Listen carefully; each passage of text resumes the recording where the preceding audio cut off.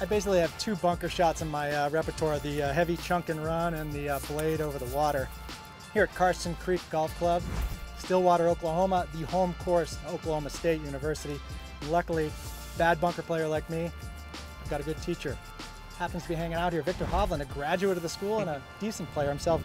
That looked pretty sweet, not gonna lie. I'm not sure you need my help, but...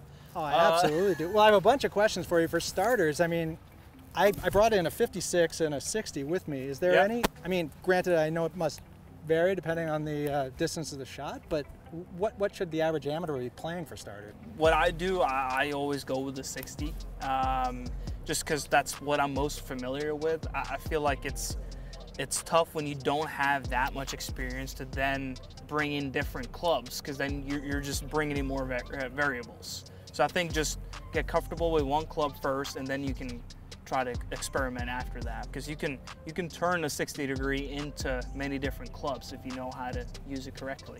Got it. But that looked pretty nice. Let's see if you can maybe get some more height on it. I noticed you had a very like a squared face for that shot, which is fine, but if you want to get a little bit more elevation, you know, open the club face a little more, and then just try to swing a little bit harder. Wow, that was nice. You see you got some check on that? Generally in the bunker, you want to kind of keep a steady lower body. Okay. I have a tendency, that's something I've worked on, because I've been working on trying to gain some speed, and it's trying to create a lot of momentum from the lower body, but in the short game, you want to keep that pretty stable, especially in the bunker. Well, here's another question. I mean, because most of us aren't playing tour courses, every now and then you get a lie that's not quite perfect. I mean, it happens all the time in the course I play where the ball feels like there's some sand behind it. And that's where I think a lot of players like me get super psyched out. Any like, so say I'm here, right? And there's like, it's not a super flat lie. How do you get it? How do you get it without hitting a super fat shot or sculling it? So this ball is not going to spin. It's going to come out very low.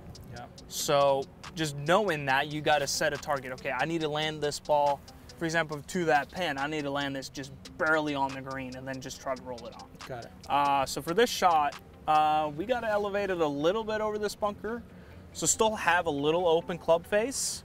You're going to take a little bit more sand, and that's why you got to swing it harder to get it through it, or else it's just going to come out dead. And no more of a descending blow than others? Not really, just the same, just got to hit it a little harder.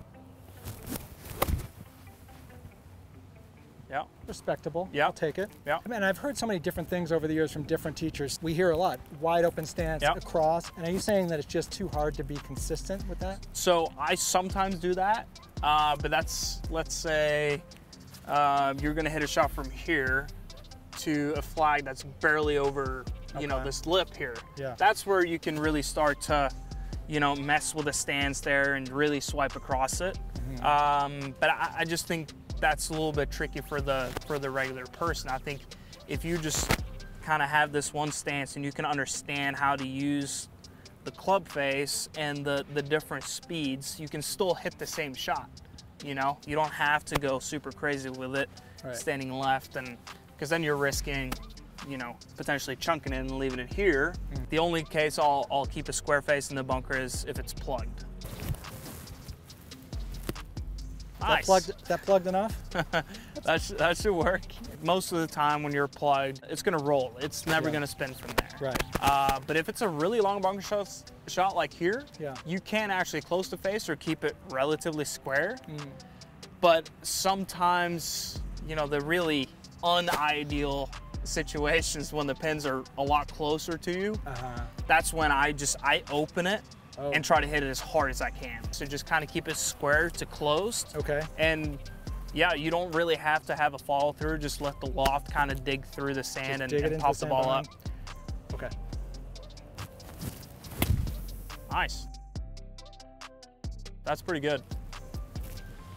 Viktor, I got to thank you, man. You've already improved my sand game in about 3 minutes. Can we I don't know. You look pretty pure from before. Can we go on to the full swing now? Let's do it. All right. Be there all day.